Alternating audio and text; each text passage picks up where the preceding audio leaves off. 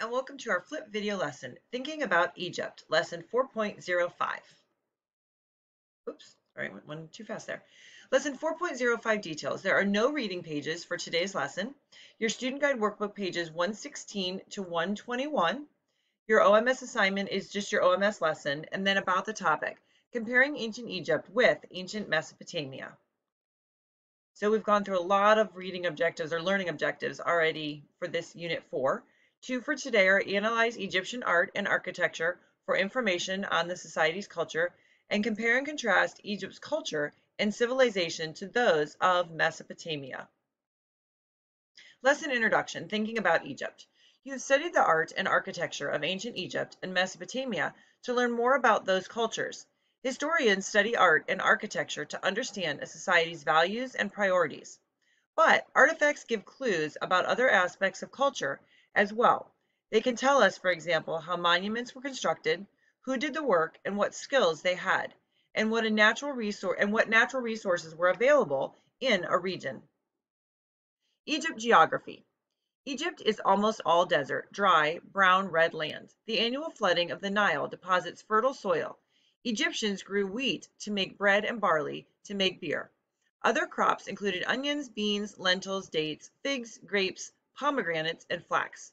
They also grew papyrus along the riverbanks and used it to make paper. Egypt economy. The Egyptians produced a surplus of food, which they traded for goods they did not have in Egypt.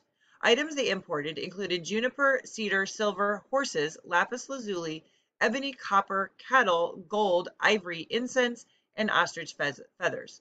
Surplus grain, stone for building, copper for tools, semi-precious stones for jewelry, all moved up and down the Nile. Egypt, religion and philosophy. The Egyptians worshipped many nature gods and goddesses. They prayed to them for good fortune and protection. The Egyptians believed that each of their kings was the god of Horus, come to rule on earth. They also believed that death was not the end of everything, but the beginning of eternal life. They built pyramids as tombs for kings, queens, and other royalty as homes for the next life. They believed that people would use their body and all the things that were buried with them in the afterlife. They decorated tombs with scenes of everyday life and statues of servants because they believed that if priests said the right prayers, and artworks would come to life and forever supply the dead person with all his or her needs.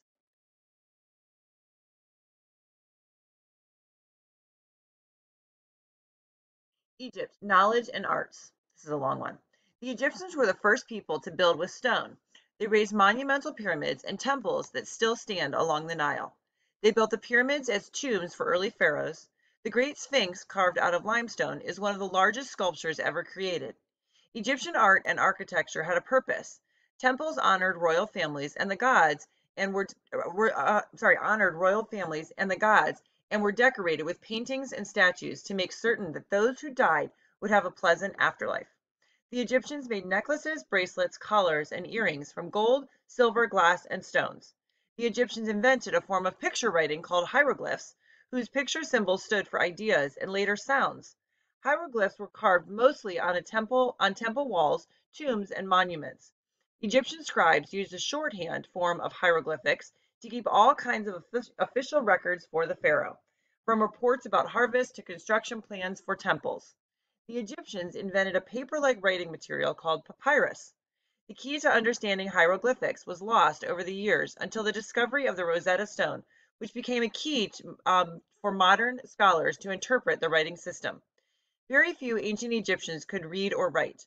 Only the brightest children were allowed to attend school. They would, that's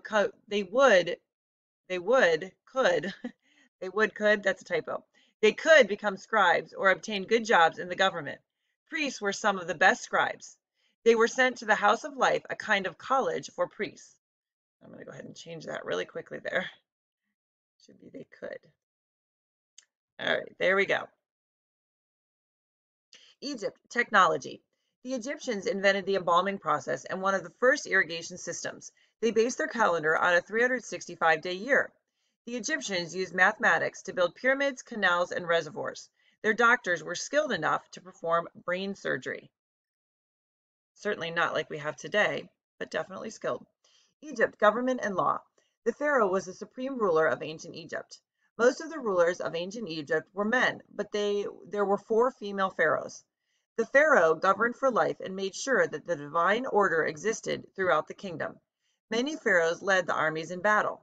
Prime ministers were called viziers. They were responsible for collecting taxes, overseeing the priesthood, presiding in the courts, and carrying out other administrative duties. They appointed hundreds of other officials. Government officials also served for life. Egypt society. The social structure in ancient Egypt was like a pyramid. At the top was the king or pharaoh, the priests who served in the temples, and the scribes. Educated Egyptians who kept the accounts of the country's finances were next in line. The craftsmen who built temples, decorated tombs, and carved statues of the gods were next. And the majority of the people, most of whom made a living at farming, were at the bottom of the social pyramid. Women had legal rights. They could own property and work outside of the home. Egypt history. The 3 most important people or periods in the history of ancient Egypt were the Old Kingdom, the Middle Kingdom, and the New Kingdom.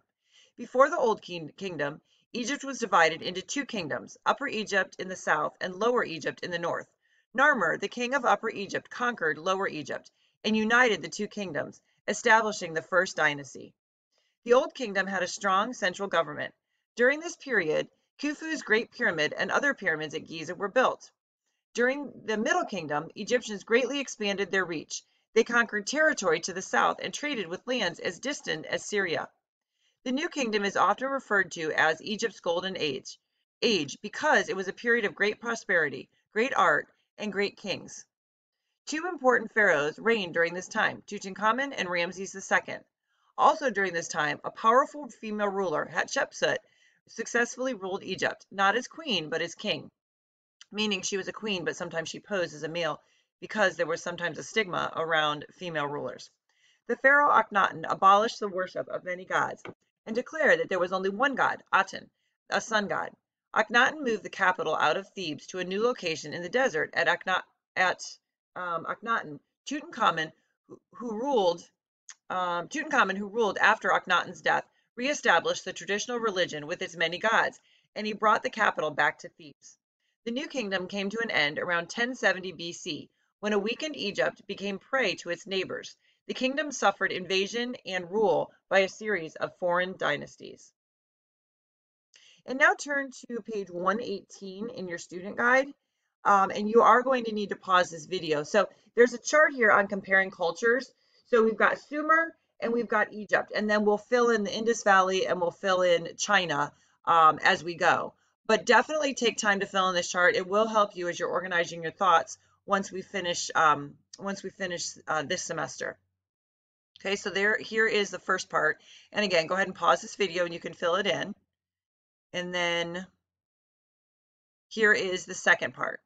You can pause the video and you can fill it in. This is basically just kind of a quick overview of a review. And then here is the third part. Just not long enough to fit on one page in your flip video. So again, pause these slides and go ahead and fill it in for yourself. And then here we come to our reading pages, which there are none for today. So you have plenty of time to fill in that chart and go ahead and look that over. Some important vocabulary words to understand. Surplus is more than what is needed or used. Excess. Inhabited, a person settling in or occupying a place or environment. Analyze means to examine methodically and in detail. And then culture, the custom, arts, social institutions, and achievements of a particular nation, people, or other social group. And then here we come to our quote section. The scholar seeks, the artist finds. Thank you so much for joining me today. Motivation is what gets you started. Habit is what keeps you going. Have a great day.